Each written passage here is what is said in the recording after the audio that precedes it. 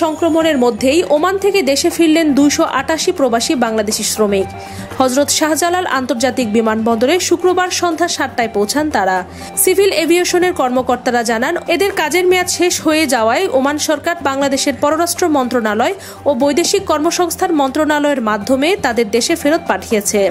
হযরত শাহজালাল আন্তর্জাতিক বিমানবন্দরের পরিচালক ক্যাপ্টেন AHM তৌহিদুল আহসান বলেন, আমরা তাদের স্ক্রিনিং করেছি। পরবর্তী ব্যবস্থা গ্রহণ করবে বিমানবন্দরের স্বাস্থ্য বিভাগ।